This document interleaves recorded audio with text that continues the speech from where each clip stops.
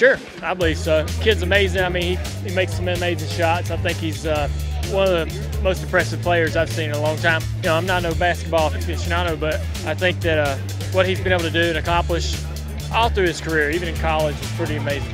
And he is kind of a hometown hero with his career at Davidson and his father's work with the Hornets. So he's got a ton of respect in the Charlotte area, and I think everybody around that area probably pulls for him to do well.